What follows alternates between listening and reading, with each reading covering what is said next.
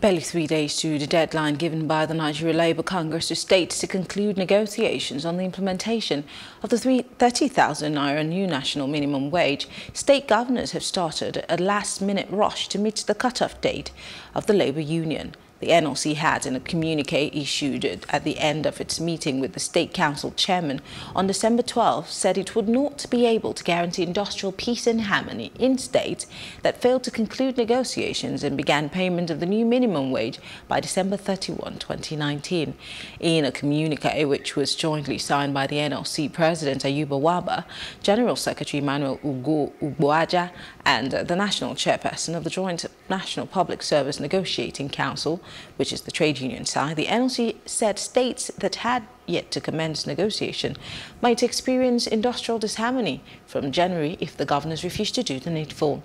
As of the said date, the NLC noted that while states like Kaduna, Lagos, Kebbi and Adamawa had begun payment, some others like Kano, Bayelsa, Abia and about 9 others had constituted negotiating committees. Others like Rivers, Ogun, Delta and Plateau. The new Minimum Wage Act was signed into law on April 18, 2019 by the President